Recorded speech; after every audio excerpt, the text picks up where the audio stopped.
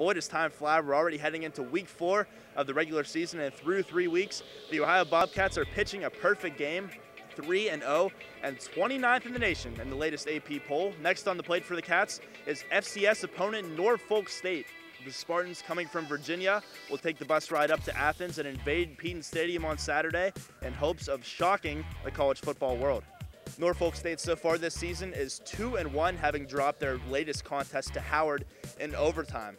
Leading the charge is quarterback Nico Flores. Flores threw for 387 yards and 4 touchdowns in the loss to Howard last week. And much like the Cats, Norfolk State also has a feature back in running back Brendan Riddick, averaging over 6.5 yards a carry through 3 games this year, and he scored 5 touchdowns, so no slouches in the backfield for Norfolk State. However, the Spartans will be going up against the top rush defense in the MAC. We've seen the front 7 for Ohio shut down opposing backfields week in and week out. Just 74 rush yards per game allowed so far by the Bobcats.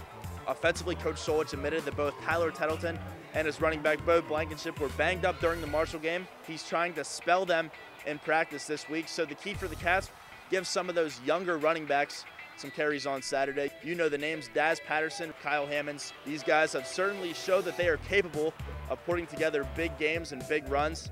I think they'll be called upon this Saturday to do that against the Spartans. A couple statistical tidbits to appetize you before the game on Saturday. Tyler Tettleton just 55 yards shy of becoming the 5th Bobcat in history to collect 5,000 yards of total offense, and he also needs just 4 touchdown passes to become the school's all-time leader in career TD passes, so this could be an historic weekend for number 4. And lastly, a win for Ohio would give the Cats their first 4-0 start since 1976.